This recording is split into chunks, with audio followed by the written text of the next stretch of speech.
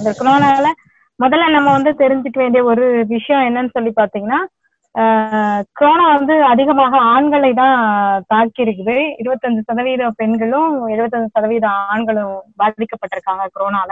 இதை நான் பாசிட்டிவா சொல்லல, ஒரு செய்திக்காக இந்த விஷயத்த சொல்றேன். ஏன்னா ஆண்கள் கிட்ட இருக்கிற இந்த குடி பழக்கமும், சிகரெட் ஸ்மோக்கிங் ஹேபிட்ஸ், மற்ற விஷயங்கள் வந்து அவங்களை எளிதாக இந்த நோய்க்கு ஆட்படுத்தி இருக்கதா ஒரு கூறு சொல்லுது. ஆனா இதுக்கான முழு விஷயமும் கொஞ்சம் கொஞ்சமா ஆய்வு செஞ்சுட்டு இருக்காங்க. ஆனா பெரிதான ஆய்வுக்குள்ள நேரம் போக முடியாதனால அது செய்யல அப்படின்னு நினைக்கிறேன். ஆனா எந்த தகவலும் டேட்டாவுமே எவ்வளவு பெண்கள் இறந்தாங்க, எவ்வளவு ஆண்கள் இறந்தாங்க, எவ்வளவு குழந்தைகள் அப்படிங்கிற மாதிரி பெருசான ஒரு தகவல் எங்கேயும் வரல. ஒருவேளை குறைவான எண்ணிக்கையில பெண்கள் பாதிக்கப்பட்டிருக்கனால அப்படி இருக்கலாமா, இல்ல அது ஒரு கவனக்குறைவாக இருக்குதா அப்படின்னு தெரியல. ஐநா சபையுடைய மூத்த பெண் உறுப்பினர் நகலா பாலாஜி அவங்க பேரு, அவங்க என்ன சொல்றாங்கன்னா, இந்த உலகத்துல எந்த ஒரு சமூகத்துல எந்த ஒரு ரேட்லயும் வந்து ஆண் பெண் சமத்துவத்தையே நம்ம வந்து பார்க்கவே முடியாத ஒரு சூழலை நம்ம பார்க்க இடத்துல இருக்கிறோம். அதனால இந்த மாதிரியான விஷயங்களும் இன்னைக்கு இந்த கொரோனா போன்ற பேரிடர் காலங்கள்லயும் அந்த ஆண் பெண் சமத்துவமின்மை என்பது அதிகப்படுத்துறதான் நம்ம வந்து பார்த்திருக்கோம் அப்படின்னு வந்து சொல்றாங்க. இது வரைக்கும் WHO கூட என்ன நமக்கு ஒரு டேட்டா கொடுக்குறாங்க அப்படின்னா, எப்பெல்லாம் உலகத்துல வந்து ஒரு பேரிடர் வருதோ, இல்ல இந்த மாதிரியான ஒரு எமர்ஜென்சி நெருக்கடிகள் வருதோ, கிரைசிஸ் வர்ற காலகட்டத்தை எல்லாம் வந்து பெண்கள் வந்து அதிகமாக பாதிக்கப்பட்டிருக்க ஒரு டேட்டாவும், ஸ்வைன் ஃப்ளூவா இருக்கட்டும், இல்ல என்ன வேற விஷயங்களா இருக்கட்டும், பெண்கள் தான் அதிகமாக அதுல பாதிக்கப்பட்டிருக்காங்கன்ற விஷயங்களை வந்து முன்வைக்கிறாங்க. அதை நம்ம இப்போ கண் கூட பாக்குறோம். ஒரு டேட்டாவா அவங்க சொல்ற விஷயத்த வந்து நம்ம இங்க வந்து நேரடியா பார்க்கக்கூடிய ஒரு சூழல்ல தான் இருக்கோம். நான் வந்து என்னோட வசதிக்காக ஒரு 3 வகையா இதை வந்து பிரிச்சுக்கிட்டேன். முதல் வகையினர் வந்து யாருன்னு சொல்லி பாத்தீங்கன்னா, நம்ம இன்னைக்கு பெரிதும் உண்மையிலே போற்றி கொண்டிருக்கிற வணங்கக்கூடிய இடத்துல இருக்கக்கூடிய இந்த வேரியர்ஸ் அப்படின்னு அவங்களை முன்வைக்கிறாங்க. அந்த சுகாதாரத்துறையில பணியாற்றவர்களும் தூய்மை பணியாளர்கள் தான். இந்த சுகாதாரத்துறையில தூய்மை பணியில பாத்தீங்கன்னா கிட்டத்தட்ட 70% வந்து பெண்கள் தான் வந்து இருக்கிறாங்க.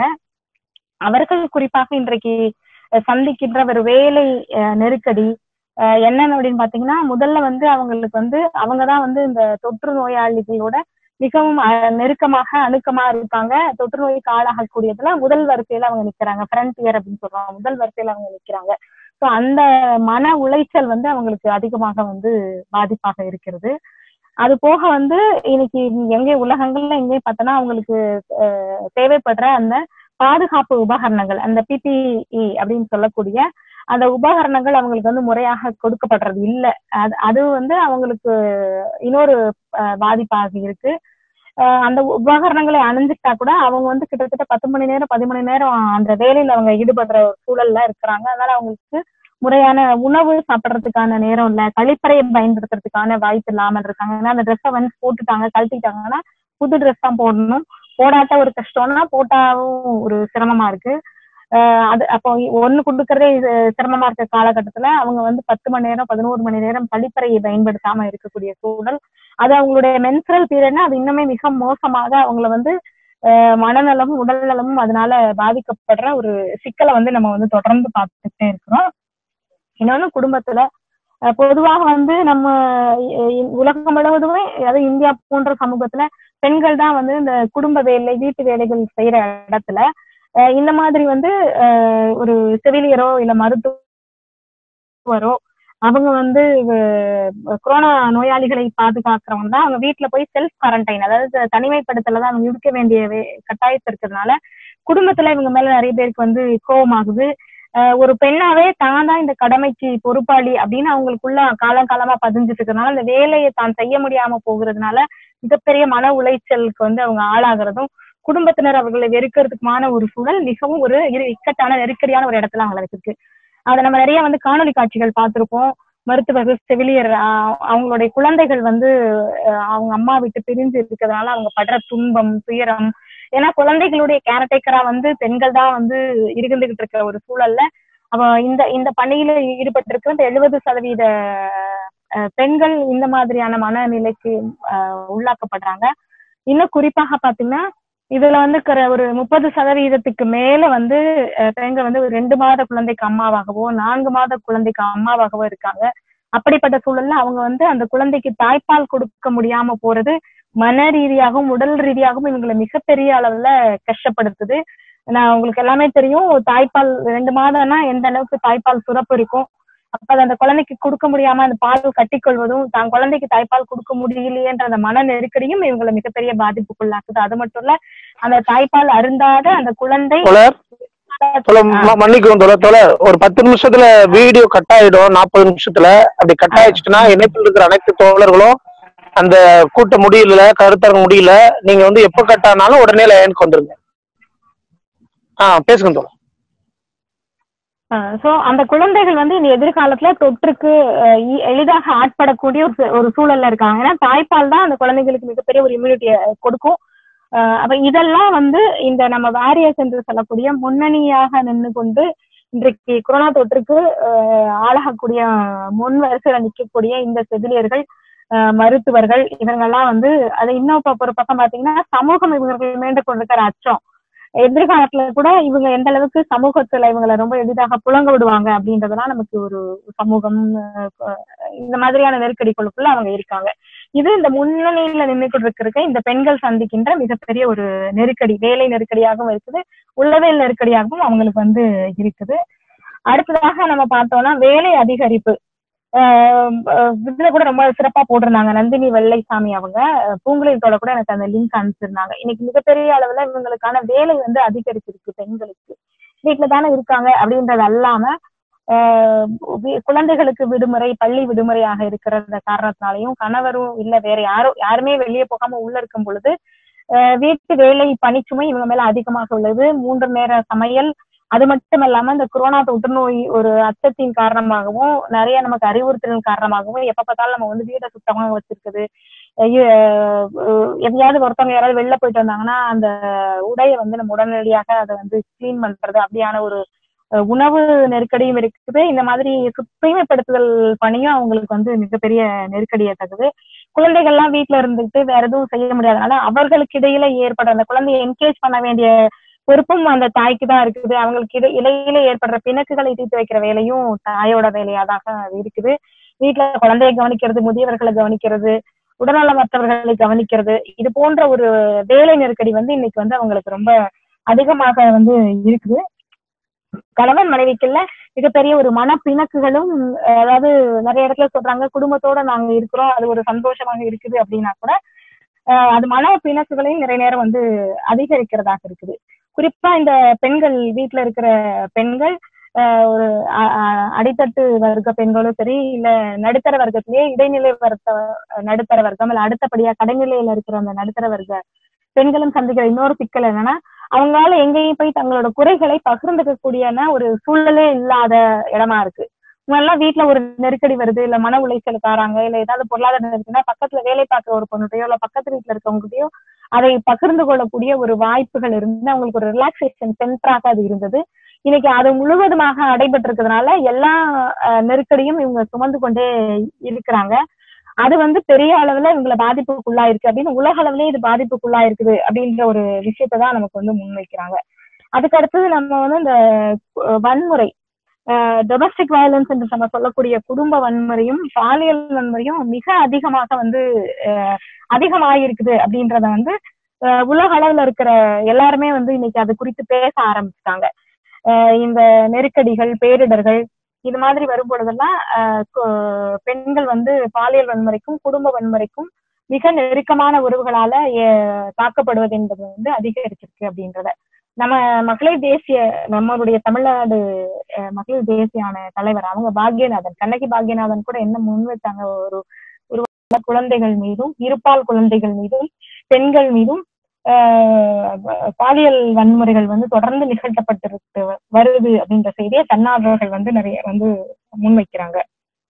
இதுல முன்னோரு ரொம்ப கஷ்டமான ஒரு விஷயம் என்னன்னா, பொதுவாகவே வந்து காவல்துறைக்கு வந்து பெண்கள் வந்து நாம் குடும்ப வன்முறைக்குள்ளாக்கப்பட்ட விஷயத்தை போய் சொன்னா அதை காவலர்கள் ஒரு பொருட்டாவே எடுத்துக்கிறது, இதெல்லாம் குடும்பத்துல ரொம்ப சகஜமா, ஒரு பெண் காவலர் சொல்லுவாங்க பாரு நானே எந்த இவ்வளவு பெரிய போஸ்ட் இருந்தாலும் என் வீட்டுக்காரன் அடிக்கதான் செய்யறான், இப்படியான்ற பதில்களை தான் நம்ம வந்து அதிகமாக சந்திச்சுட்டு இருக்க இந்த சூழல்ல இந்த நெருக்கடி காலகட்டத்துல ஏற்கனவே காவல்துறை மேல பணி சுமை அதிகமாக இருக்கு, வேற வேலையில அவங்க கவனம் செலுத்துறது, ஏற்கனவே அவங்களுக்குள்ள இருக்கக்கூடிய இந்த ஆணாதிக்க சிந்தனை, புருஷன் தான் அடிப்பான், வீட்டுல மாமியார்னா அடிப்பாங்க, அண்ணன் தம்பினா அடிப்பாங்க அப்படின்ற மாதிரியான ஒரு எண்ணம் இருக்கிற அந்த இடத்துல வந்து இன்னைக்கு இது ஒரு பொருட்டாவே மதிக்காத ஒரு இடத்த நம்ம பாக்குறோம். ரெண்டு விதமான விஷயங்களை சொல்றாங்க. ஒண்ணு, ஒரு இடத்துல இது பத்தின டேட்டா இன்க்ரீஸ் ஆயிருக்கும்.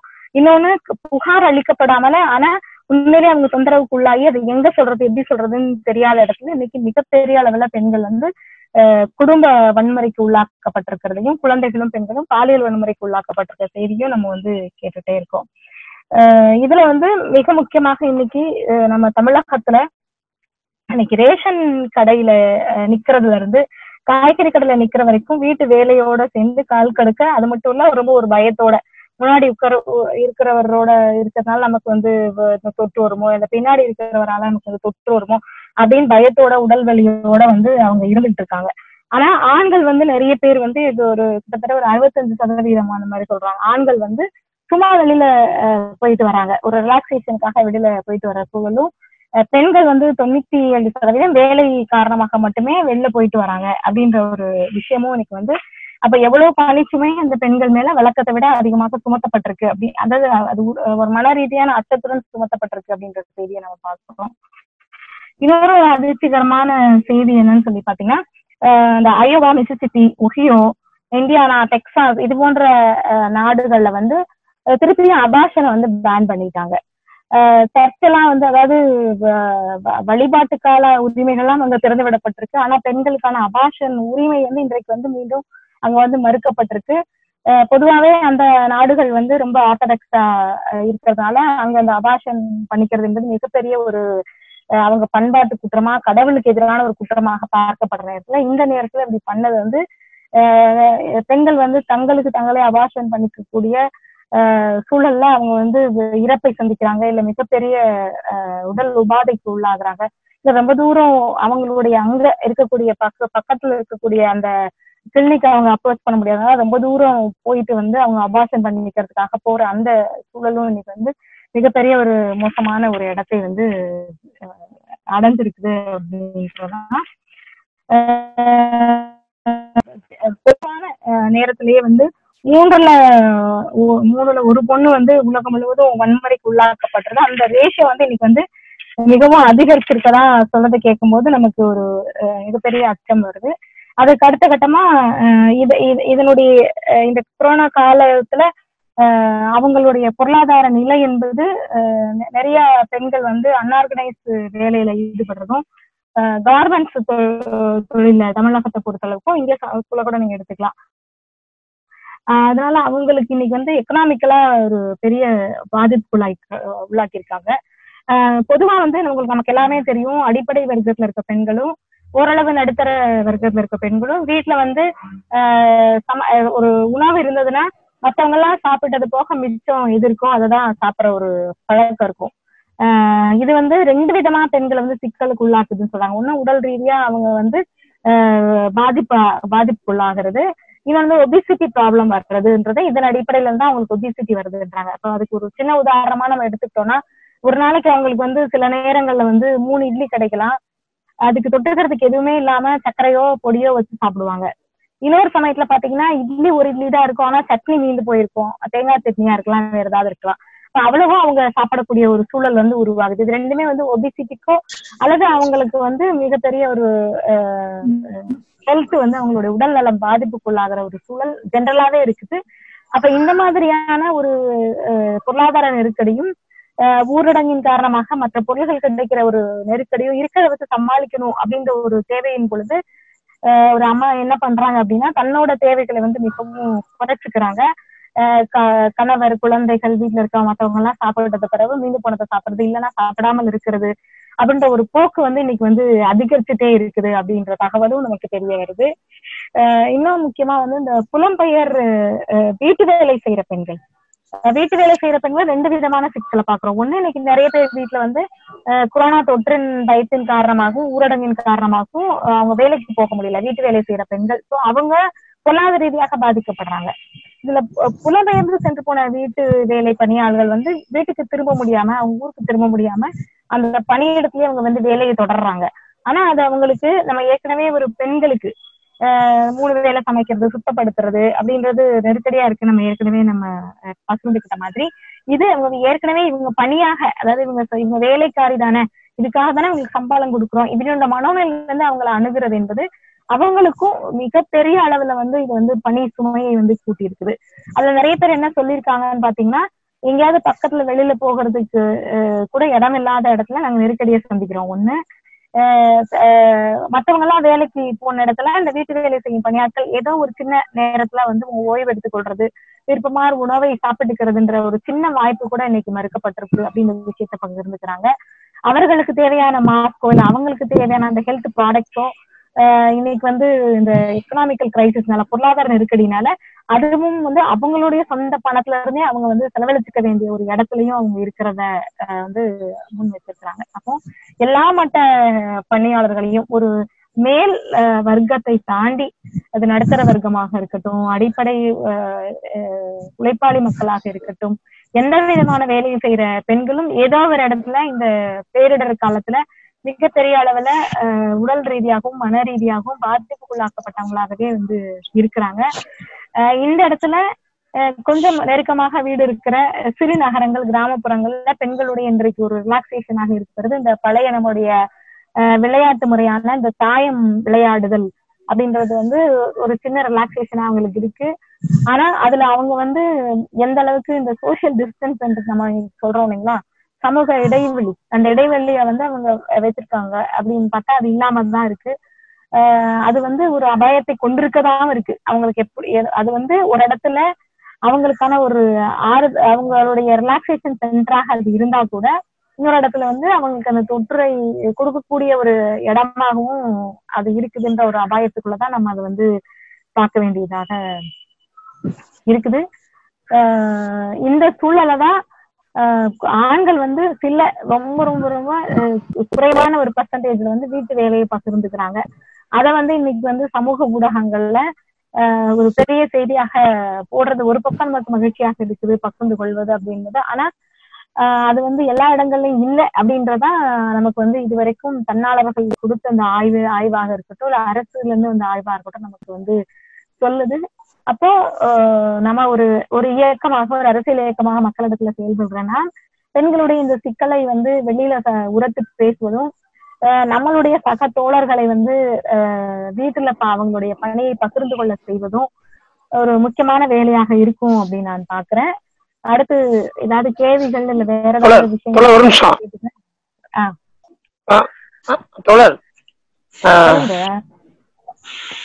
பூங்குழலி தோழர், எனக்கு என்னன்னு தெரியல, நீங்க இப்ப தொடர்ந்து இது 4-5 முறை வெளில போயிட்டு வருது. உங்களை கோஸ்டா நான் இதுல இது பண்ணிருக்கேன், கோஸ்டா உங்களை ஆக்கிட்டேன். உங்களை போட்டுட்டேன். சப்போஸ் ஏதாவது கட் ஆயிடுச்சு அப்படின்னா எனக்கு லைன் கிடைக்கலாம், நீங்க முதல்ல லைனுக்கு வந்துருங்க, எல்லாரும் கிடைச்சிரும். சரியா? ஓகே ஓகே ஓகே தோழர், பேசுங்க தோழர். அதான் தோழர், இதுதான் நான் சொல்ல வந்த செய்தி. வேற ஏதாவது உங்களுக்கு இதுல சந்தேகங்கள் இருந்தா கேட்கலாம், இல்ல வேற ஏதாவது கேள்விகள் இருந்தா கேட்டீங்கன்னா அதை நோட்டி நான் பதில் சொல்றேன். தோழர் சொல்லுங்க தோழர். ஹலோ, சொல்லுங்க. இந்த கொரோனா ஒட்டி இவ்வளவு பாதிப்பு இருக்குல்ல தோழர் பெண்களுக்கு, அரசு சார்பா என்ன மாதிரியான விஷயங்கள் பெண்களுக்கு தனிப்பட்ட முறையில செய்யணும்னு எதிர்பார்க்கிறீங்க தோழர்? இல்லதான் அந்த கண்ணகி பாக்யநாதன் முன் வச்ச ஒரு விஷயம் ரொம்ப நல்ல விஷயம். ஊடகங்கள் அதுக்கு ஒரு முன்னுரிமை கொடுத்து பெண்களுக்கு சமத்துவம் அதாவது பெண்கள் சக உயிரிதா அப்படின்னு ஒரு விழிப்புணர்வை ஏற்படுத்துகின்ற கலை வடிவ நிகழ்ச்சிகளும் உரையாடல்களும் அதிகப்படுத்தப்படணும். ஒண்ணு. இன்னொன்னு இதுல நான் முக்கியமா பேசணும்னு நினைச்சு விட்ட விஷயம் இந்த சிங்கிள் பேரண்ட் பெண்கள். அதாவது சிங்கிள் பேரண்டா இருக்கும்போது பெண்கள்கிட்ட தான் நிறைய குழந்தைகள் இருக்குது, ஆண்களோட இல்ல. அப்போ அந்த சிங்கிள் பேரண்ட் அந்த குழந்தைய சமாளிச்சுக்கிறது ஒண்ணு ரொம்ப சிக்கலா இருக்கு. ஒருவேளை அவங்க ஐசோலேஷன்ல இருந்தாங்கனாலோ இல்ல குவாரண்டைன்ல இருந்தாங்கனாலோ அந்த குழந்தை என்னவாக இருக்குது அப்படின்றதுக்கு இன்ன வரைக்கும் நானும் கூகுள் பண்ணி பார்த்தேன், நிறைய கொஞ்சம் நமக்கு தெரிஞ்ச தோள்கிட்டெல்லாம் கேட்டு பார்த்தேன். அவங்களுக்கும் அதுல பெரிய ஐடியா இல்ல. அப்ப அந்த சிங்கிள் பேரண்டா இருக்க அந்த பெண் எவ்வளவு சிரமப்படுவாங்க அந்த குழந்தைய சமாளிச்சுக்கிறதுக்கு, செஞ்சுக்கிறதுக்கு. அவங்க ஒருவேளை ஐசோலேஷனே குவாரண்டைன்ல இருந்தாங்கன்னா உண்மையிலேயே அந்த குழந்தையும் அந்த அம்மாவும் மிகப்பெரிய சிக்கலுக்கு உள்ளாயிருப்பாங்க. இப்ப அரசு இன்னும் கூடுதலாக வந்து பெண்களுக்கு விழிப்புணர்வு கொடுக்கணும். நீங்க நல்லா சாப்பிடணும், சத்தான உணவுகள் சாப்பிடுவது என்பது சொல்வோம் இல்லையா, ஒரு பொண்ணு படிச்சா அந்த படித்த மாதிரி அப்படி அந்த மாதிரி நீங்க சத்தா இருந்தாதான் வந்து உங்க குடும்பத்தை பாத்துக்க முடியும் அப்படின்ற மாதிரி விழிப்புணர்வு. பெண்கள் வந்து சத்தான உணவுகள் சாப்பிடறதுக்கான விழிப்புணர்வு, அவங்க வந்து இருக்கிறத குழந்தைகளுக்கு கணவருக்கும் அது ஒரு மாஸ்கா கூட இருக்கட்டுமே, 2 தான் இருக்குது வீட்டுலன்னா அவங்க அவங்களுக்கு தான் கொடுப்பாங்க, வெளில எங்கேயும் போயிட்டு இவங்க சும்மா போவாங்க. அதெல்லாம் இல்லாம அவங்களும் அந்த பாதுகாப்போட இருக்கணும் அப்படின்ற ஒரு விழிப்புணர்வை வந்து பெண்களுக்கு கொடுக்கணும். ஆண்களுக்கு நம்ம சொல்ற மாதிரி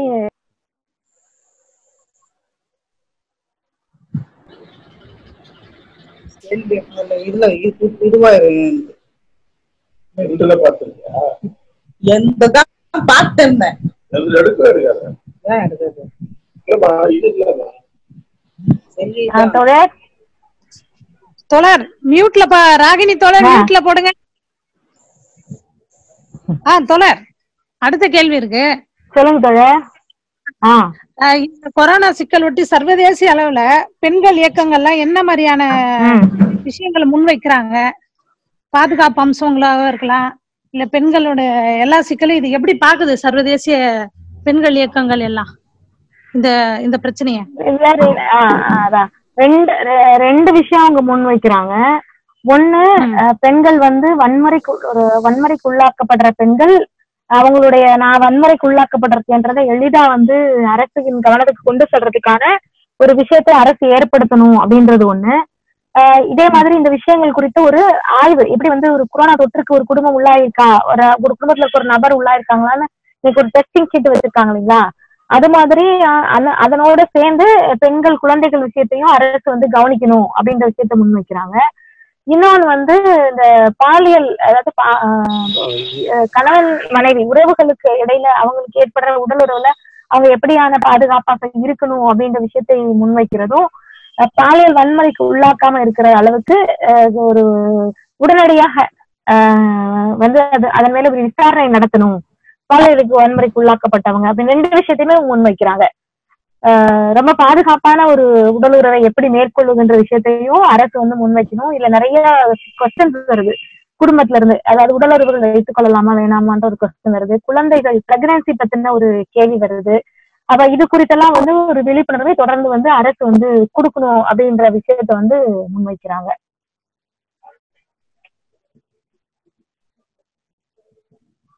தோழர் வேற ஏதாவது கேள்வி இருந்தா கேளுங்க தோழர். கேளுங்க, நான் வேற ஏதாவது சில கருத்துக்கள்.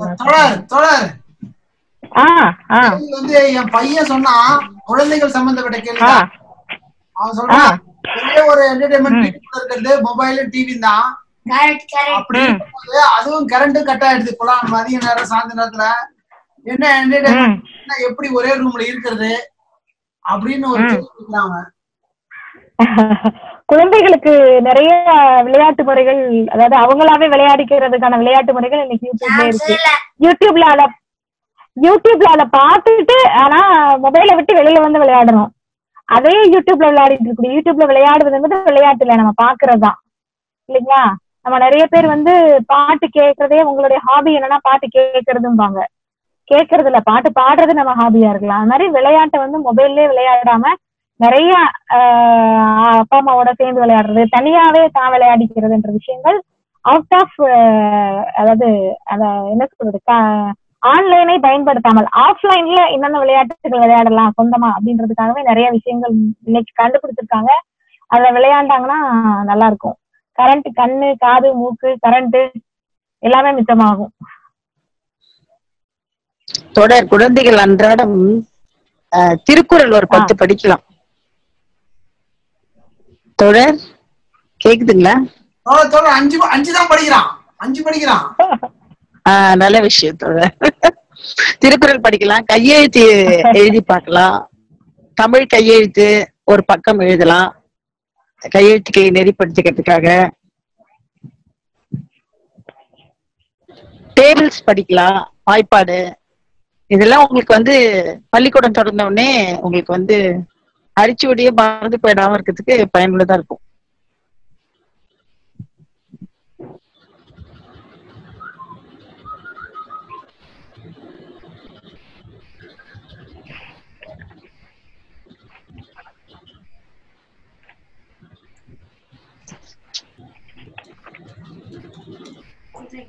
கேள்விகள்லாம் கொஞ்சம் கேட்கலாமே.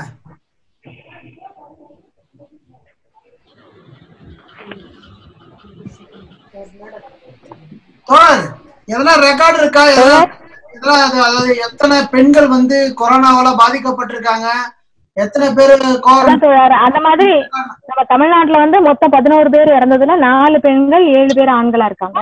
மற்றபடி வந்து உலக அளவுல இல்ல இந்திய அளவுல தமிழக அளவுல இவ்வளவு பெண்கள் வந்து கொரோனாவால பாதிக்கப்பட்டிருக்காங்க, இவ்வளவு ஆண்கள் பாதிக்கப்பட்டிருக்காங்க, இது இவ்வளவு பேருக்கு வந்து கியூர் ஆயிருக்காங்க அப்படின்னு தனிப்பட்ட டேட்டா இல்ல. அததான் நான் முதல்ல கூட சொன்னேன். அது ஏன்னு தெரியல. ஒருவேளை குறைவான, அதாவது 25% தான் உலக அளவிலேயே, அதாவது 75% ஆண்கள் 25% பெண்கள் தான் பாதிக்கப்பட்டிருக்காங்க. பெண்களோட பாதிப்பு வந்து கம்மியா இருக்குது கொரோனா பாதிப்பு. அதுக்கான என்ன காரணம்னு 2-3 விஷயங்கள் முன் வைக்கிறாங்க. ஆனா இன்னும் அது முழுமையான ஆய்வா இல்ல. இன்னும் ஆண்களுடைய அந்த அன்ஹெல்தி ஹேபிட்ஸ் இருக்கு பாத்தீங்களா, அந்த அன்ஹெல்தி ஹேபிட்ஸ், சிகரெட் ஸ்மோக்கிங், குடிநோயாளியாக அவர்கள் இருக்கிறது, பொது அந்த மாதிரி விஷயங்களும் பொதுவா பெண்கள் வந்து கொஞ்சம் நிறைய வாட்டி இந்த தாக்குதலுக்கு உள்ளாகி அவங்களுக்குள்ள வந்து இந்த எதிர்ப்பு ஆற்றல், இம்யூனிட்டி அது வளர்ந்தது ஒரு காரணமாக இருக்கலாம் அப்படின்ற மாதிரியான விஷயங்கள் முன்வைக்கிறாங்க. முழுமையான ஒரு ஆய்வா இது வரைக்கும் இல்லை. இவ்வளவு குறைவான அளவுல பெண்கள் பாதிக்கப்பட்டதுனாலயா என்னன்னு தெரியல. இதுக்கு தனியாக ஆண் பெண் அப்படின்ற ஒரு விகிதமா தனித்தனியா இவ்வளவு பாதிக்கப்பட்டிருக்காங்க, இவ்வளவு பேர் ஆண்கள் இவ்வளவு பெண்கள் வந்து நம்ம டெஸ்ட் பண்ணோம், இல்ல இவ்வளவு பெண்கள் பாதிக்கப்பட்டிருக்காங்க, இவ்வளவு பேருக்கு சரியா இருக்குன்றதா இல்ல. ஒட்டுமொத்தமா இந்த ரேஷியோ தான் சொல்றாங்க. 74-26 இருந்தது, இப்ப 75-25 இருக்குது. அந்த மாதிரி விகிதம் தான் இருக்கு. தமிழ்நாட்டுல 4 பெண்கள் இறந்திருக்காங்க, 7 ஆண்கள் இறந்திருக்காங்க அந்த 11 பேர்ல. ஏன்னா வந்து ஒரு ஜென்ரலா ஒரு ஸ்டடிஸ் சொல்றாங்க, மால் நியூட்ரிஷனே வந்து பெண்களுக்கு தான் ரொம்ப கம்மியா இருக்குன்றது ஒரு ரெக்கார்டு இருக்கு ஆல்ரெடி கவர்மெண்ட் கிட்ட. அப்படி இருக்கும்போது இந்த கொரோனா வைரஸ் வந்து எப்படி பெண்களை பாக்குதுன்ற ஒரு ரெக்கார்டு வந்து நம்ம வந்து ஃபியூச்சர்ல அட்லீஸ்ட். ஆமா ஆமா கண்டிப்பா கண்டிப்பா வரணும். இப்போதைக்கு 2 விஷயம் சொல்றாங்க. ஒண்ணு, அவங்க வந்து இந்த பப்ளிக் ஸ்பியர்ல அதிகமா நீ பேசுறதுதான் கேட்காது.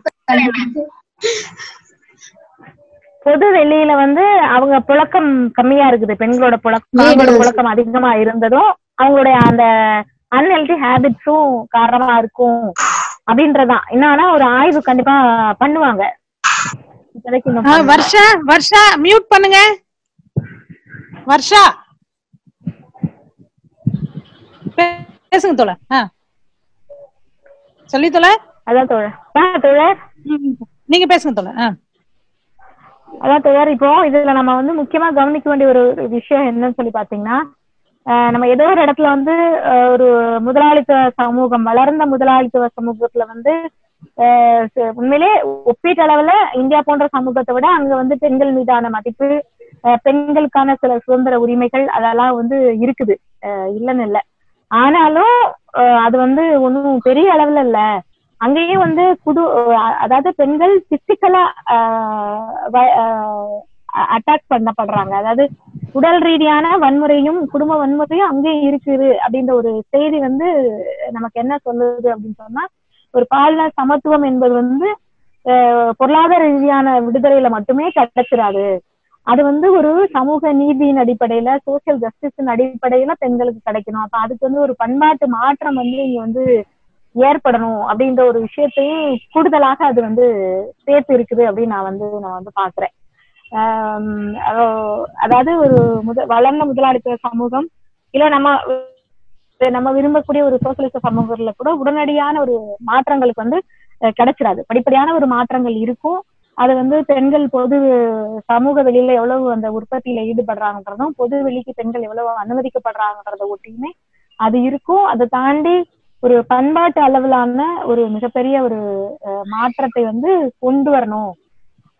அதுக்கு வந்து இப்பத்துல இருந்தே வந்து நம்ம அதாவது இண்டிவிஜுவலா ஒவ்வொருத்தரும் இண்டிவிஜுவலா மாறுறது என்பது ஒரு மாற்றத்தை கொண்டு வராட்ட கூட, குறைந்தபட்சம் இப்ப நம்ம வீட்டுல இருக்கிற ஆண்கள், நம்ம குழந்தைகளை நாம நடத்துற விதங்கள் எல்லாமே வந்து ஒரு சமத்துவத்தை நோக்கினதா இருக்கணும் அப்படின்றது இந்த கொரோனா சொல்ற பாடமாக நம்ம வந்து எடுத்துக்கலாம்.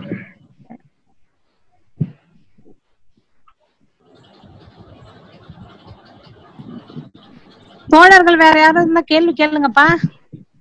தோழர், ஏன்னா இப்போ நேத்து வந்து பாத்தீங்கன்னா பிரான்ஸ்ல நேத்து ஒரு நாள் மட்டும் 15,000 பேர் ஒருவேளை உணவு இல்லாம இருந்திருக்காங்க. நம்ம பிரான்ஸ் ஓரளவு ஒரு வளர்ந்த முதலாளித்துவ நாடு. அப்ப நம்ம இது வரைக்கும் சொன்ன ஆய்வுல, இந்த நேத்து ஆய்வுல அது வரல, இது வரைக்கும் சொன்ன ஆய்வுல என்னன்னா உணவு இல்ல அப்படின்னா அதுல முதல் பாதிப்பு யாருக்கு ஆகுதுன்னா பெண்ணுக்கு தான் இருக்கு அப்படின்றாங்க. அப்ப இது இந்த 15,000 பேர் ஒருவேளை சாப்பிடாம இருந்ததுல வந்து கண்டிப்பா அதிகமான சதவீதம் பெண்களாக தான் இருப்பாங்க அப்படின்றதான் வந்து உண்மையா இருக்குது. சொல்லுங்க சொல்லுங்க. என்ன கேள்வினா, இப்ப 21 நாள் ஆல்ரெடி முடிய போகுது நாளையோட. சோ இந்த 21 நாள்ல முழு மதுவிலக்கு அமல்படுத்தப்பட்டிருக்கு இந்தியா ஃபுல்லா. ரெண்டாவது வந்து அடுத்த ஒரு 14 நாள் இடங்கள்ல கேக்குதுங்களா, குறைவான இடங்கள்ல ரெண்டாவது 14 நாள் முழு மதுவிலக்கு நடக்கப்படுது. அப்படி உழைக்கும் மக்களுக்கு பெண்கள்லாம் வந்து கண்டிப்பாக இந்த மதுவிலக்கு தொடர்ச்சியா இருக்கணும்னு சொல்லி அவங்களுடைய கோரிக்கையா இருக்கு. இது வந்து பெண்கள் அமைப்புகள் எப்படி இந்த எடுத்துட்டு போறாங்க இந்த விஷயத்த அப்படின்றது வந்து கேள்வியா இருக்கு. அதான் இப்ப அவங்க எதுவும் செய்யல. ஆனா இது இந்த இவங்களால இருக்க முடியும். ஒரு குடி நோயாளிகள் ஆனவர்கள் கூட குடிக்காம இருந்துக்கிற முடியுது. அதனுடைய தாக்குதலையும் பெண்கள் சந்திக்கிறாங்க. குடி நோயாளிகள் வந்து குடிக்க முடியாத ஒரு அவங்களுடைய உட நெருக்கடியை வந்து சுமை தாங்கிக்கிறது பெண்களாக இருந்தாலும், எதிர்காலத்துல வந்து தன்னுடைய கணவன், அண்ணா, அப்பா, மகன் யாராவது ஒருத்தர் வந்து அந்த குடியில இருந்து விடுபடுவது என்பது வந்து ஒரு பெண்ணுக்கு ஒரு மிகப்பெரிய விடுதலையாக தான் இருக்கும். அப்போ நம்ம தொடர்ந்து இப்பத்துல இருந்தே தொடர் சொல்ற மாதிரி இப்பத்துல இருந்தே அடைக்கப்பட்ட ஊரடங்கில் அடைக்கப்பட்ட டாஸ்மாக் நிரந்தரமாக அடைக்கப்பட வேண்டும் அப்படின்ற ஒரு கோரிக்கை வந்து எல்லா பெண்கள் அமைப்பும் இப்பத்துல இருந்தே முன்னெடுக்கலாம். நமக்கு இன்னைக்கு ஒரே வழிமுறையாக இருக்கக்கூடிய அந்த சோசியல் மீடியால அதை வந்து நம்ம வந்து பலமாக எடுத்துட்டு போலாம்.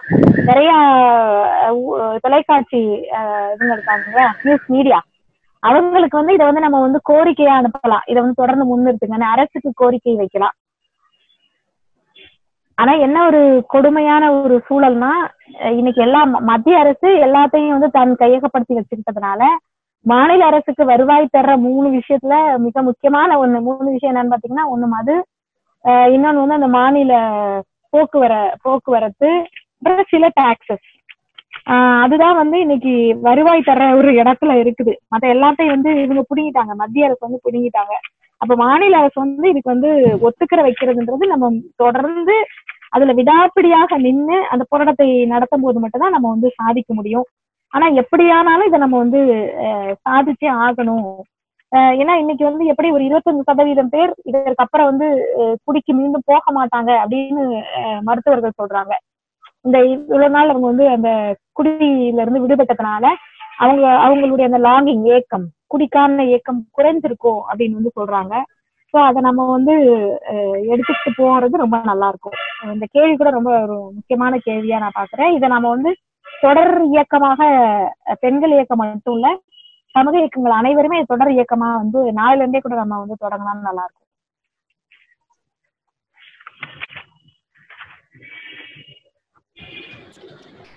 தோழர் வேற யாருன்னா கேள்வி இருந்தா கேளுங்க தோழர்.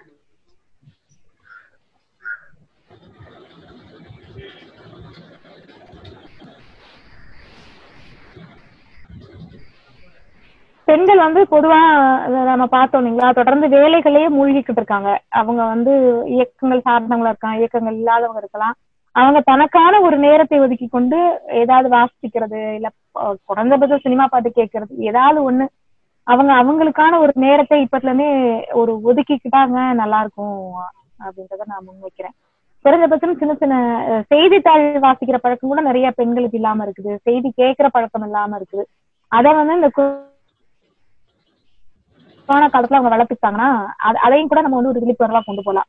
அரசியல்ல வந்து அவங்க வந்து கத்துக்க முடியும். அரசியல் கத்துக்கவங்க நேரடியான வார்த்தைகளை சொன்னா அவங்களுக்கு அது ஏதோ அச்சமூட்டுறதா இருந்தா, நம்ம செய்திகளை தெரிந்து கொள்வது, அன்றாட நிகழ்வுகளை தெரிந்து கொள்வது வந்து பெண்களோட உரிமை. அதை நம்ம தெரிஞ்சுக்கணும், அதுக்காக நீங்க நேரம் ஒதுக்குங்க அப்படின்ற மாதிரியான பரப்புரை கூட நம்ம வந்து பண்ணலாம். அதுவும் எதிர்காலத்துல பயனுள்ளதாக இருக்கும்.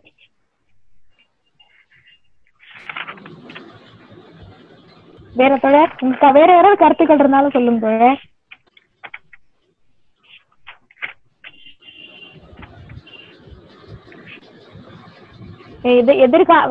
அதாவது கொரோனா காலம் முடிஞ்சு இந்த ஊரடங்கெல்லாம் முடிஞ்சு வர எதிர்காலத்திலேயே வந்து அதிகமாக பெண்கள் தான் பாதிக்கப்பட போறாங்க.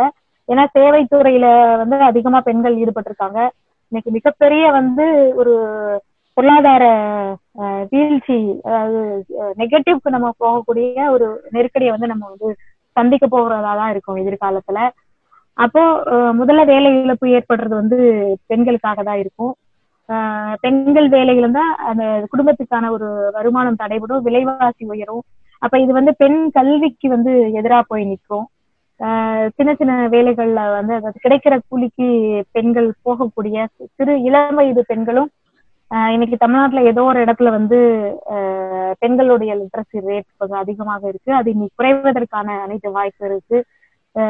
குழந்தை தொழிலாளர்களுடைய எண்ணிக்கை வந்து இனிமே அதிகரிக்கும். இது மாதிரியான ஒரு பேர் அபாயமும் கொரோனா முடிஞ்சதுக்கு அப்புறம் கூட பெண்களுக்கு காத்துட்டு இருக்கின்ற ஒரு கொடுமையான சூழல தான் நம்ம வந்து இருக்கிறோம்.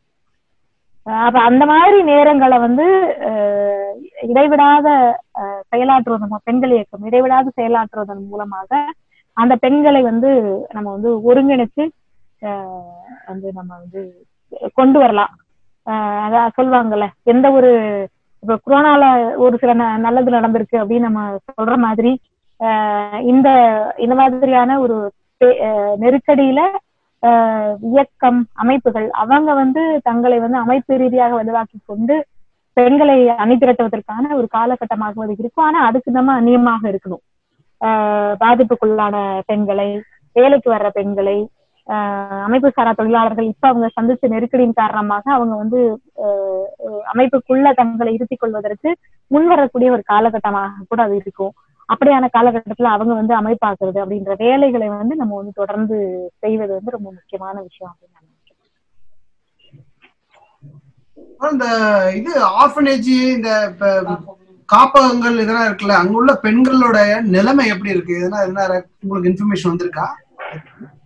தமிழகத்தை பொறுத்தளவுக்கும் காப்பகங்களுக்கு ஓரளவு அரசு வந்து உணவு விஷயங்களை கவனிச்சுக்கிறாங்க, தன்னார்வலர்களும் கவனிச்சுக்கிறாங்க. தமிழகம் தவிர பிற இடங்கள்ல வந்து தொண்டு நிறுவனங்கள், தன்னார்வலர்கள் அவங்க கொஞ்சம் கொடுக்குறாங்க.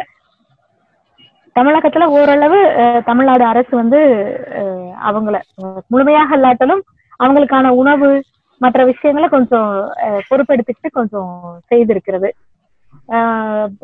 மற்றபடி வந்து காப்பகம்னா அரசால பராமரிக்கப்படுற இந்த மனநல காப்பகங்கள், முதியோர் இல்ல காப்பகங்கள் அதெல்லாம் நீங்க குறிப்பிடுறீங்கன்னு நினைக்கிறேன். அது இந்த மாதிரி தொண்டு நிறுவனங்கள், தன்னார்வலர்கள், அரசு இவங்க கொஞ்சம் கையை எடுத்துக்கிட்டாங்க. சில இடங்கள்ல இல்ல, அது டிசால்வ் ஆயிருக்கு.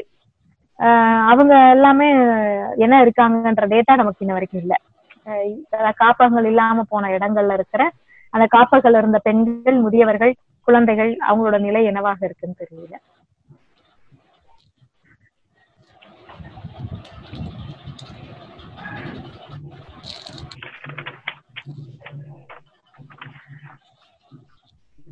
மூட நம்பிக்கை அதிகரிச்சிருக்கு.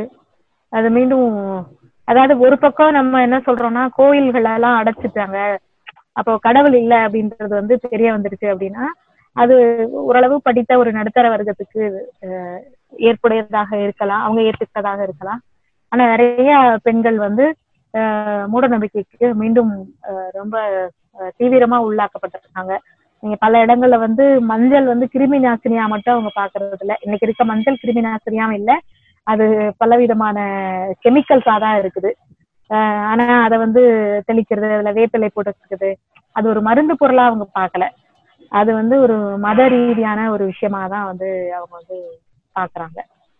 அதுவும் அதிகரிச்சிருக்கு. எப்படி நம்ம வந்து இந்த மாதிரி இணையத்தின் மூலமாக கலந்துரையாடல் பண்றோமோ அது மாதிரி இன்றைக்கு இணையத்தின் மூலமாகவே வந்து எல்லா மதத்தையும், குறிப்பா கிறிஸ்தவ, எனக்கு தெரியல இஸ்லாமியர்கள் அதை எப்படி பண்றாங்க, எனக்கு தெரியாதனால அந்த செய்தி எனக்கு தெரியல. கிறிஸ்தவர்களாக இருக்கட்டும், இல்ல இந்து வழிபாட்டு முறையை பின்பற்றுவதா இருக்கட்டும், இதன் மூலமாக வந்து வழிபாடு நடத்துறாங்க. ஆன்மீக பரப்புரை எல்லாம் செஞ்சுட்டு இருக்காங்க. ஸோ இது ஏதோ ஒரு இடத்துல ஒரு ஒரு சார் மக்களை வந்து மீண்டும் மூட நம்பிக்கைக்கு உள்ள தள்ளுறதா ஒரு விஷயமா இருக்கு. அதுக்கு பெண்களும் பலியாயிருக்காங்க அப்படின்றதுதான். இன்னும் ஒரு நிமிஷம் தான் இருக்கு. கட் ஆயிடுச்சுன்னா திருப்பி வந்துருங்க. வேற கொஸ்டின் இருந்தா ஃபாஸ்டா கேட்கலாம்.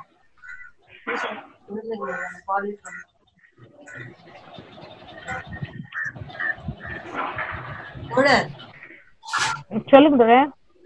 குழந்தைகள் மீதான பாலியல் வன்கொடுமைகள் வந்து இப்ப அதிகமாயிட்டு இருக்கு அப்படின்னு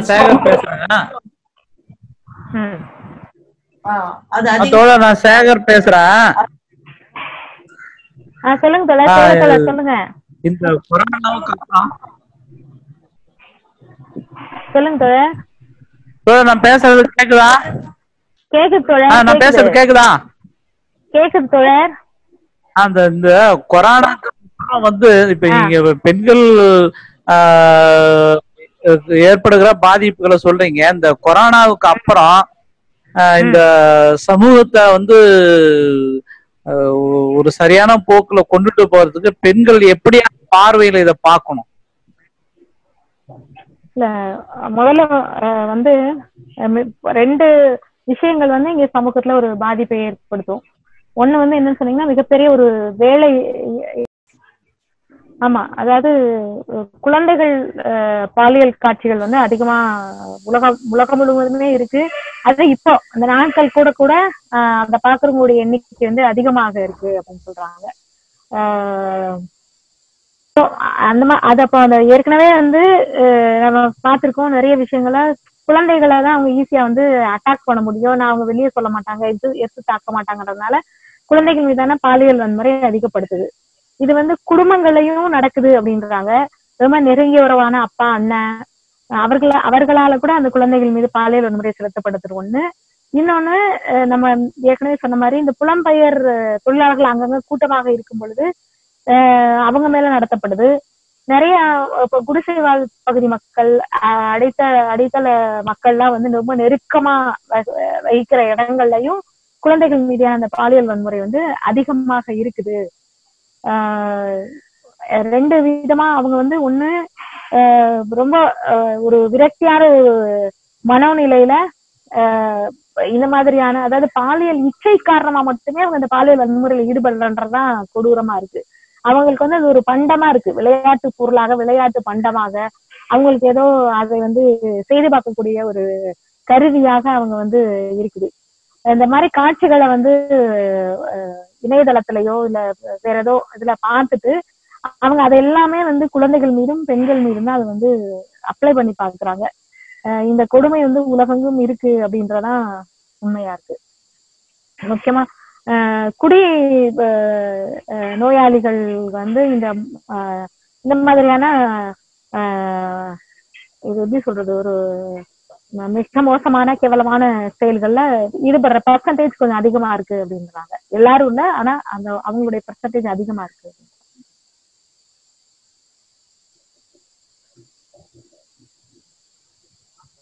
சேகத்தோழர் வந்தாரு.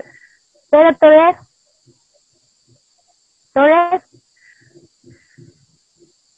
சேகத்தோழர்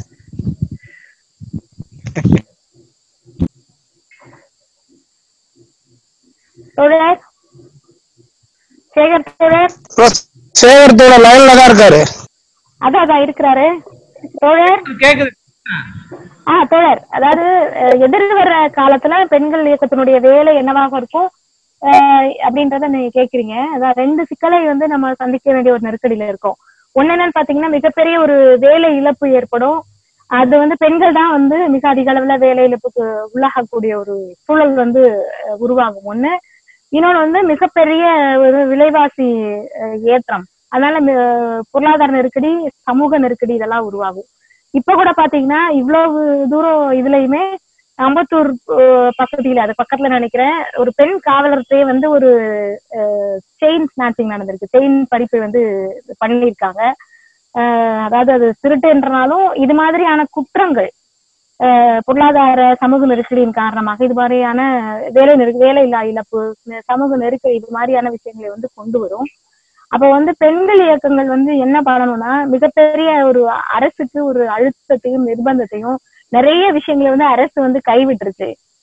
இப்ப அரசு பள்ளிகளை அதிகப்படுத்துறது, ஏன்னா இன்னைக்கு பெரும்பான்மை இடத்துல வந்து நம்ம வந்து வருமானத்தை வந்து தனியார் துறை பள்ளிகளுக்கும் மருத்துவத்துக்கும் செலவிடுறோம். அது அல்லாம அதை வந்து மீண்டும் எல்லாத்தையும் வந்து அரசு துறையாக மாற்றுவதற்கான ஒரு விஷயங்களை வந்து அதெல்லாம் தொடர் இயக்கமாக செய்யும் போதுதான் வந்து நம்ம வந்து சாதிக்க முடியும். இது இப்போ எல்லாருமே வந்து உணரவும் செஞ்சிருப்பாங்க, அரசு மருத்துவம் என்பது எவ்வளவு முக்கியமானது, தனியார் மருத்துவமனை எப்படி நம்மளை கைவிட்டுருச்சுன்ற விஷயத்த. அப்ப இந்த பொருளாதார நெருக்கடியில இருந்து மக்களை மீட்கிறதுக்கு முதல் விஷயமாக கல்வியும் மருத்துவமும் வந்து அரசுடைமை ஆகணும் அப்படின்ற விஷயத்தை வந்து பெண்கள் இயக்கம் வந்து வலுவாக முன்கொண்டு செல்லலாம். அப்புறம் ஆண் பெண் சமத்துவ கூலி வந்து முதல்ல வந்து முன்னிறுத்தி ஒரு பெரிய வந்து ஒரு விஷயங்கள் நடத்தலாம். ஆனா இதுவுமே வந்து ரொம்ப ஒரு சிக்கலான விஷயமாகும். ஏன்னா ஏற்கனவே வந்து வேலை இழப்பின் காரணமாக குறைவான கூலிக்கு எல்லாரும் வேலைக்கு போக தயாராவாங்க. அப்போ தொழிற்சங்கங்களோட இணைந்து நின்று சம வேலைக்கு சம கூலி அப்படின்றத வந்து கொண்டு போற விஷயங்களை வந்து நம்ம வந்து ஆழமாகவும் அழுத்தமாகவும் வந்து முன் வச்சு தொழிற்சங்கங்கள் முன்னின்று அதற்காக வந்து போராடணும். அதுல வந்து பெண்கள் இயக்கங்களும் தங்களை ஒரு இயக்கமாக இணைத்துக் கொள்ளலாம். அப்புறம் குழந்தைகளுக்கான பெண்களுக்கான ஊட்டச்சத்து முறையான உணவு கிடைப்பதை வந்து அரசு வந்து உறுதி செய்து ரேஷன்ல வந்து இன்னும் கூடுதலான பொருள்களை நியாயமா கிடைக்கிறதுக்கான ஒரு போராட்டத்தை வந்து நடத்தலாம். இந்த மாதிரி நிறைய ஒருங்கிணைக்கப்பட்ட போராட்டங்களை வந்து பெண்கள் வந்து முன்னின்று செய்ய முடியும். மிக முக்கியமாக அந்த நிறைய பொருள்கள் வந்து ரேஷன்ல கொடுக்கறதுக்கு வலியுறுத்துற ஒரு விஷயம், அரசு அதாவது கல்வியும் மருத்துவமும் வந்து அரசை ஏற்று நடத்தணும் அப்படின்ற விஷயத்தையும் பெண்கள் முன்கொண்டு சொன்னா நல்லா இருக்கும் அப்படின்னு நினைக்கிறேன்.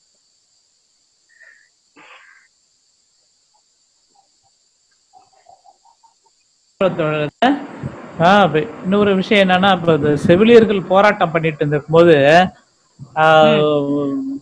அந்த இந்திரா பானர்ஜி அப்படிங்கிற ஒரு நீதிபதி வந்து என்ன சொன்னாங்க, இந்த சம்பளம் பத்தலன்னா நீங்க வேற வேலைக்கு போங்க அப்படின்னு சொன்னாங்க. அவங்களும் ஒரு பெண்ணு தான். ஆனா போராடின கேட்டவங்களும் ஒரு பெண்கள் தான். அப்ப இந்த முரண் இருக்கு இல்லைங்களா, இந்த முரணை வந்து நீங்க ஒரு கல்வியும் மருத்துவமும் கியூபால இருக்கிற மாரி மற்ற நாடுகள்ல இருக்கிற மாரி அரசுடைமையாக்கும் போது அது வந்து இந்த சமூகத்தோட சரிபாதையா இருக்கிற பெண்களுக்கு அது ஒரு நல்ல பயன் அளிக்கிறது. இப்ப இந்த உடனடியாக வந்து இந்த அரசு மருத்துவத்துறையில பணியாற்றுற செவிலியர்கள் மருத்துவர்கள் வந்து அது உடனடியாக நிரந்தரம் செய்யணும் அவங்களுக்கு அப்படிங்கிற ஒரு கோரிக்கை வச்சு பெண்கள் இயக்கம் போராடுனா இன்னும் கொஞ்சம் சரியா இருக்கணும். ஏன்னா இது பொது புத்தியில இப்ப வந்து அது வந்து சரிங்கிற மாதிரி போகுது. ஆமா, ரொம்ப நல்ல விஷயம். தூய்மை பணியாளர்களும் சுகாதாரத்துறை பணியாளர்களையும் உடனடியாக அனைவரையுமே இப்ப வேலை பார்த்துட்டு இருக்க அனைவரையுமே இப்ப இந்த கொரோனாக்காக கூட நிறைய புதிய ஒப்பந்த ஊழியர்களை வந்து பணியமர்த்திருக்காங்க.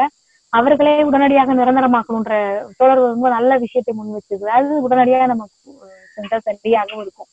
பொது சமூகமும் இதுக்காக இணைஞ்சு போராட வரும்ன்றது ரொம்ப சரியான விஷயம்.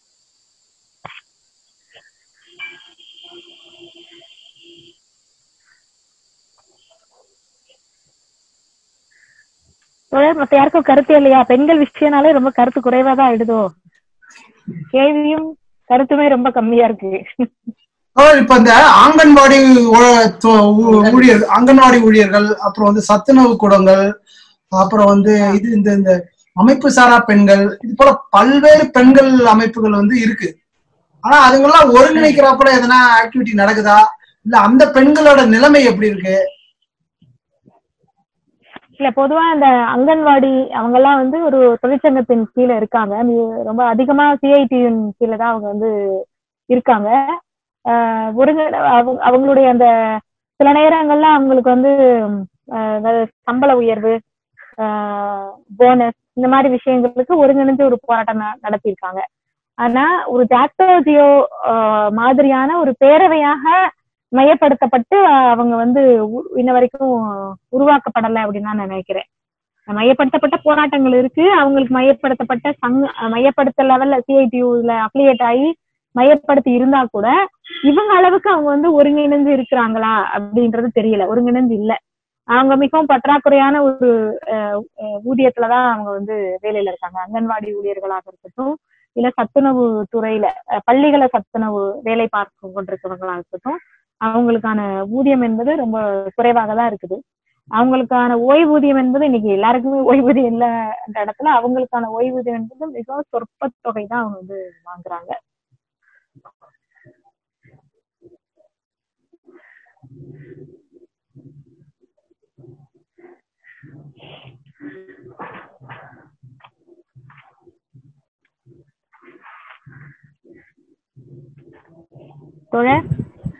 தமிழிசை கேட்டுக்கிட்டு இருக்காங்க, ஆனா எந்த கேள்வி கேட்க மாட்டாங்களா? கேட்பாங்க தோழர், அவங்க அப்புறமா தனியா கேட்பாங்க.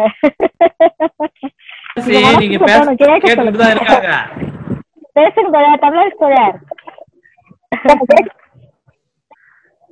உங்களுக்கு ஏதாவது கேள்வி இருக்குமே கேளுங்க.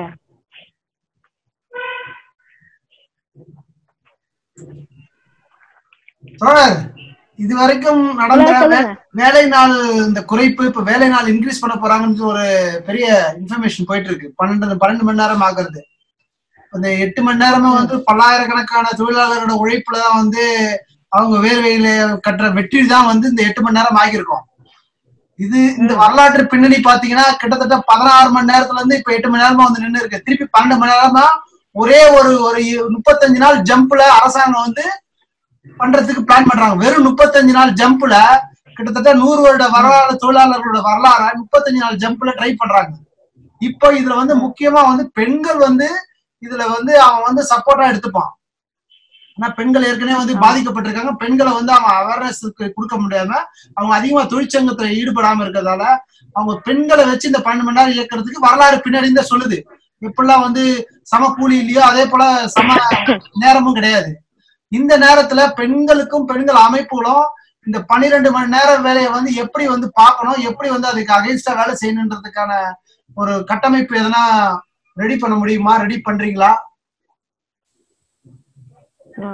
இது உண்மையிலேயே நமக்கு ஒரு ரொம்ப பெரிய ஒரு சவாலான வேலை தான். ஏன்னா முதலாளிகள்லாம் மிகப்பெரிய ஒரு வீழ்ச்சியை சந்திச்ச இடத்துல அவங்க உடனடியா கை வைக்கிறது தொழிலாளருடைய கூலியும் தொழிலாளர் உழைப்பு நேரத்தை அதிகப்படுத்துறதா. தொடர் முன் வச்ச மாதிரியே இப்பவே ஏற்கனவே 10 மணி நேரம் 11 மணி நேரம் பெண்கள் வந்து வேலை பார்த்துட்டு இருக்காங்க நிறைய இடங்கள்ல.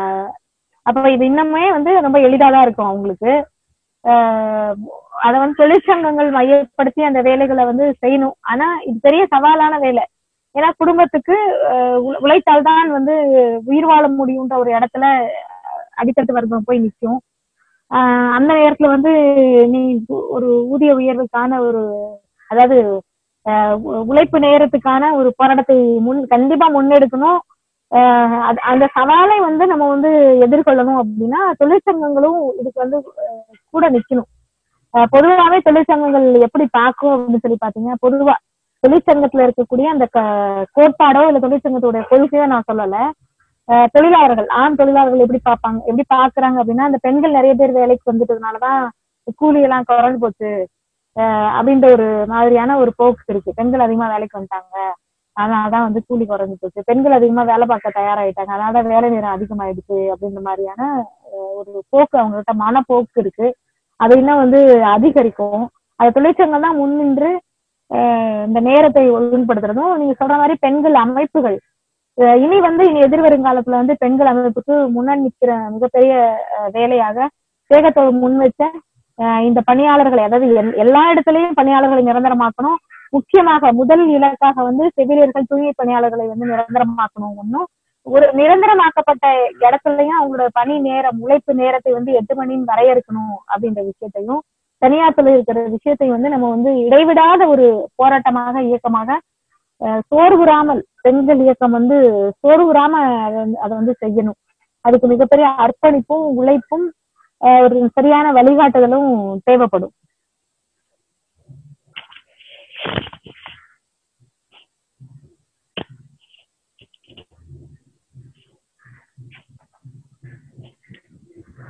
இன்னொரு 10 நிமிஷம் தான் இருக்குன்னு நினைக்கிறேன். கேள்விகள் கேட்கலாம். நிறைய பெண்கள் பார்த்துட்டு இருக்காங்க. கேள்விகள் கேளுங்க.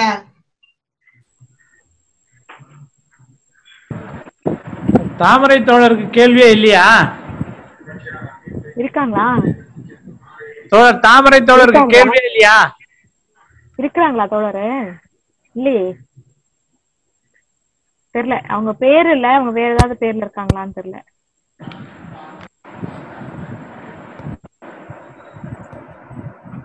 மைக் ஆன் பண்ணிட்டு பேசுங்க. மைக் ஆன் பண்ணிட்டு பேசுங்க. மைக் ஆன் பண்ணுங்க.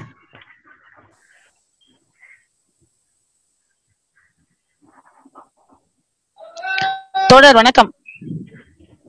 வணக்கம் தோழர், சொல்லுங்க தோழர். வணக்கம் தோழர், கேக்குதுங்களா? கேக்குதுங்க தோழர். தோழர், இந்த கொரோனா அந்த ஒரு சமூக அவசர நிலைன்னு சொல்றாங்க. அது இந்த நிலையை பயன்படுத்தி பொருளாதார அவசர நிலையை முன்னெடுத்திருக்கிறாங்க. எல்லா அவசர நிலையும் முன்னெடுத்துட்டாங்க. ஏற்கனவே மாநில அரசுகளுக்கு எந்த உரிமையும் இல்லாத சூழ்நிலையில் ஒரு அடிமை அரசுகளாக தமிழ் அரசு இருந்துட்டு இருக்குது. இன்னைக்கு கூட பாருங்க, இந்த ஒடிசா மற்ற மாநிலங்கள்லாம் வந்து அவங்களே டிக்ளேர் பண்றாங்க இந்த ஊரடங்கை வந்து இன்னும் தள்ளி வைக்கிறதுக்கு. ஆனா தமிழக அரசு மட்டும்தான் இன்னும் பிரதமர் சொல்லுவாரு அப்படின்ற ஒரு முன்னறிவிப்பை கொடுத்துட்டு வெயிட் பண்றாங்க. அந்த அளவுக்கு இவங்க இருக்கிறாங்க. இதுல வந்து இந்த நிலையில வந்து ஒரு கூட்டத்தை வந்து பெண்களுடைய பிரச்சனைகளை பேசக்கூடிய முன்னெடுப்பாக நீங்க முன்னெடுத்திருக்கிறது பாராட்டக்கூடிய விஷயம் தோழர். அதை முதன்மையா நான் பாராட்ட கடமைப்பட்டிருக்கேன். கேக்குதுங்களா தோழர்? நன்றி நன்றிதான். பெண்கள் ஆண்கள் இல்ல, இந்த ஒரு சமூக பிரச்சனை இல்ல தோழர், சமூக பிரச்சனை தான். ஆனா இந்த நேரத்திலும் இந்த கூட்டத்தை ஏற்பாடு செய்யணும் அப்படின்ற ஒரு முன்னெடுப்பை வந்து நீங்க முன்னெடுத்திருக்கீங்க, அதுக்கு பாராட்டுகள் முதன்மையா. அதுக்கப்புறம் பாத்தீங்கன்னா நிறைய விஷயங்கள் இங்க விவாதிக்கப்பட்டதுல எனக்கு தோணுன விஷயம் என்னன்னா, மருத்துவர்களுக்கு கொடுக்கக்கூடிய முன்னுரிமையை வந்து தூய்மை பணியாளர்களுக்கு என்ற நிலையில கொடுக்கறது இல்ல. அதுவும் பெண் தூய்மை பணியாளர்களுக்கு. இப்ப வந்து மருத்துவர்களை, செவிலியர்களை, அப்புறம் தூய்மை பணியாளர்கள் இவங்க எல்லாம் படித்துட்டு அதுக்கு உரிய தகுதியோடு இருக்கிறவங்க, அவர்கள் வேலை வாய்ப்பு இல்லாத இருக்கிற சமயத்துல உடனடியா அவர்களை வந்து பணியில வந்து நிரந்தர பணியா அரசு ஊழியர்களாக வந்து இணைத்துக் கொள்ளணும் அப்படின்ற நம்மளுடைய கோரிக்கையை வந்து நம்மளுடைய கோரிக்கையா முதன்மைப்படுத்திக்கணும். அதே நேரத்தில் தூய்மை பணியாளர்கள் ஒப்பந்த அடிப்படையில வேலை செய்யறவங்கள உடனடியா நிரந்தரப்படுத்தணும் அப்படின்ற கோரிக்கையை நம்ம முன்வைக்கலாம். இன்னைக்கு ஸ்பெயின் நாட்டுல எல்லாம் வந்து தனியார் மருத்துவமனைகளை வந்து அரசு மருத்துவமனைகளாக வந்து அரசு வந்து என்ன பண்றாங்க, டேக் ஓவர் பண்ணிட்டாங்க, அரசுடைமை ஆக்கிட்டாங்க. அந்த சூழலை முன்வைத்து இதை வந்து செய்யணும் அப்படின்ற கோரிக்கைகளை வந்து நம்ம முன்னெடுக்கலாம். இந்த கூட்டத்தினுடைய ஒரு பெண்ணியலாளருடைய கூட்டமைப்புடைய கருத்து அப்படின்ற வகையில கூட என்ன பண்ணலாம், நம்ம வந்து இதை வந்து முன்மொழியை செய்யலாம் அப்படின்றது என்னோட கருத்து. ஹலோ, நன்றி நன்றி தோழர். நன்றி. கேக்குதுங்களா தோழர்? ரொம்ப சரியான கருத்து தான். ஒன்று நம்முடைய தொலைநோக்கு, ஆமா தொலைநோக்கு கருத்துன்னு ஒண்ணு இருக்கு தோழர். தொலைநோக்கு போராட்டம், சமூகம் மாற்றப்படணும், அப்பதான் சமூக சமத்துவம், தொழிலாளர்களுக்கான அதிகாரம், உழைப்பாளர்களுக்கான அதிகாரம், சாதியற்ற சமூகம் உருவாகிறது அப்படின்றதெல்லாம் வந்து ஒரு தொலைநோக்கு பார்வையோடு இணைந்த விஷயம்தான். ஆனா இன்றைய கட்டத்துக்கு ஒரு கூட்டத்தினுடைய ரெசல்யூஷனை நம்ம பாஸ் பண்ணுவோம்ல, அது போன்று இந்த பெண்ணியலாளர்களா இந்த சமூகத்துல வந்து நீங்க அடுத்த கட்ட கூட்டம் கூட போட்டுட்டு நிறைய பெண்ணிய அமைப்புகளை இணைச்சுக்கிட்டு இது இந்த காலகட்டத்துல நாங்க வைக்கிறது இந்த இ பாஸ் அப்படின்னு ஒண்ணு சொல்றாங்க. அதாவது வீட்டுல இருந்து வெஹிக்கிள் எடுத்துட்டு கிளம்பும் போது இ பாஸ் அப்படின்ற ஒரு ஆப்ல வந்து நம்ம போயிட்டோம்னா அவங்க ஒரு பர்மிஷன் தருவாங்கன்னு. அதுக்கப்புறம் வேற ஏதோ ஆரோக்கியா ஆப் அப்படின்றாங்க. அது மாதிரி நிறைய ஆப் சொல்றாங்க. அது போல பெண்கள் தங்களுக்கான பாலியல் வன்கொடுமைகளை, குடும்ப வன்முறைகளை உடனடியாக இந்த ஆப்ல வந்து இன்னைக்கு பதிவு செய்யற மாதிரி ஒரு ஆப்பை வந்து உடனடியா இந்த அரசாங்கம் வந்து வெளியிடணும் அப்படின்ற கோரிக்கை வைக்கலாம். ஏன்னா அவங்க வெளியில போறக்கூடிய நிலைமையில இல்லை இல்லையா? அதனால ஒரு ஆப் போன்ற ஒரு செயலியை வந்து உடனடியா நீங்க வந்து பதிவிறக்கம் செஞ்சு தரணும் அப்படின்னு சொல்லி ஒரு கோரிக்கை வைக்கலாம். அவர்களுடைய அந்த வழக்குகளுக்கு வந்து உடனடி முன்னுரிமை கொடுங்க அப்படின்னு சொல்லலாம். சோ அது போல நிறைய விஷயங்கள் இருக்கு. நீங்க சொல்றதெல்லாம் நிறைய நிறைய கோரிக்கைகள், இன்னைக்கு நிறைய விஷயங்கள் விவாதிக்கப்பட்டது. எனக்கு ரொம்ப மகிழ்ச்சி இதுல கலந்துகிட்டது. ஆனா இதனுடைய அடுத்த கட்டமா நீங்க வந்து இப்படி ஒரு பெண்ணிய அமைப்புகளுடைய கூட்டத்தை ஏற்பாடு செஞ்சு அதுல இருந்து ஒரு ரெசல்யூஷன், ஒரு நாள் 2 நாள் இடைவெளியில ஒரு ரெசல்யூஷன்ஸ் பாஸ் பண்ணி கவர்மெண்ட்டுக்கு ஃபார்வர்ட் பண்ணீங்கன்னா கொஞ்சம் நல்லா இருக்கும் அப்படின்றது என்னோட கருத்து. அது ஒரு கட்ட வேலை, அது உடனடி வேலை. தொலைநோக்கு வேலை என்று சமூகத்துல நாம களத்துல இறங்கி சமூக இயக்கங்கள் மூலமா முன்னெடுக்க வேண்டிய விஷயம். அப்படி 2ஆ வச்சுக்கணும் அப்படின்றது. நன்றி தோழர்.